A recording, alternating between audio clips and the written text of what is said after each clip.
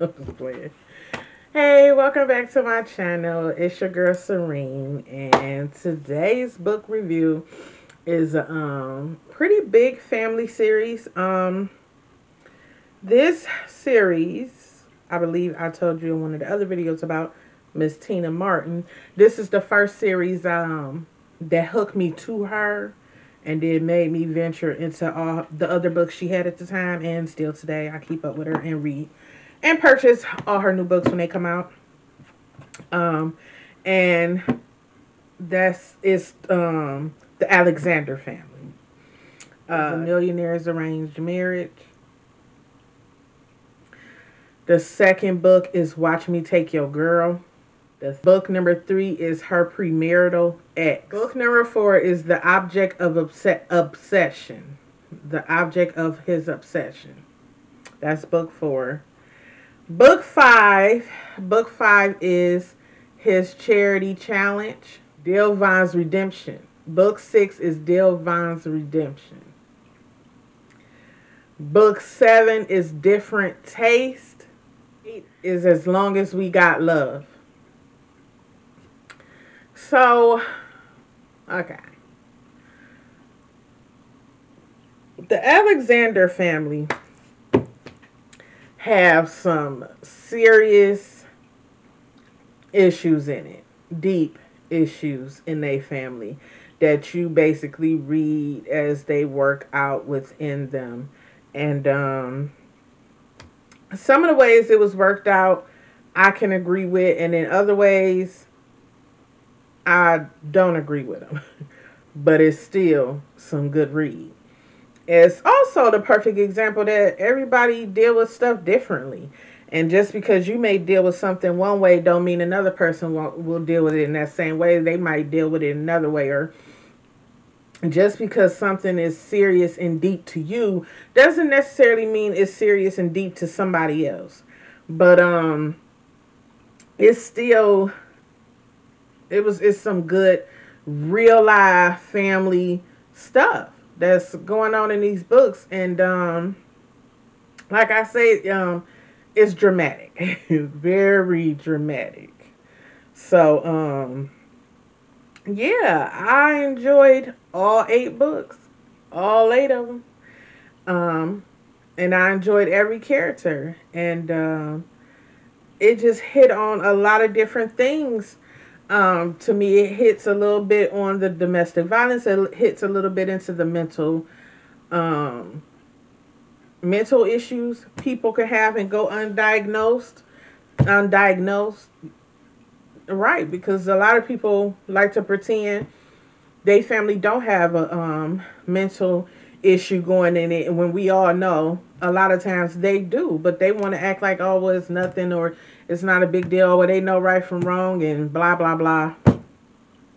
The bottom line is somebody that got mental illness need more help than only the prayer. They need a little more than that. They need the prayer, but they need a little extra help with the prayer, okay, for mental health. And a lot of people try to deny that. um, I also it also taps into to loyalty with family members. To what extent um, is your loyalty should or is with your family? And love. It deals with the love too. I mean, it deals with a lot through these 8 books. Fears that people have to get over and deal with. All kinds of trust issues. One of the characters reminded me of myself when it came to learning how to trust to let people back into your life. And I'm not talking about like a trusting a man, me trusting a man to be back in my life. People, period, family,